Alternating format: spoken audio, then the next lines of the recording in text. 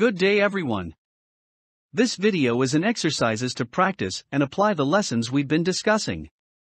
This exercise is the application of Xamarin stack layout and grid layout. For the stack layout exercise, I want you to create an app with 2 images on it. The structure is like a post from a social media platform. The first element in the screen is a label. Below this label, we have 2 images arranged vertically to label.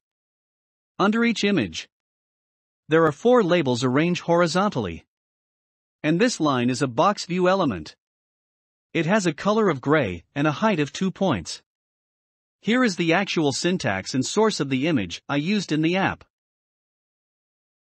You can change the source value if you prefer a different image.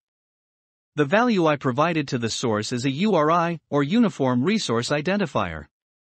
To view the image, your PC or mobile phone must be connected to the internet. I will be discussing in detail how to display and manipulate an image from different types of sources in a separate video lesson. And for the second exercise, I want you to create a simple calculator using a grid layout. Here you can use a label to display the result of the pressed digit, and buttons for the numbers and other functions of the calculator.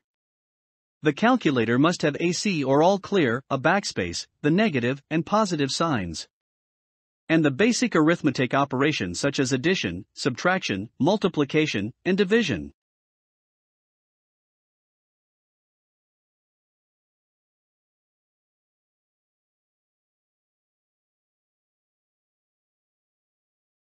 That's all for this exercise. Best of luck.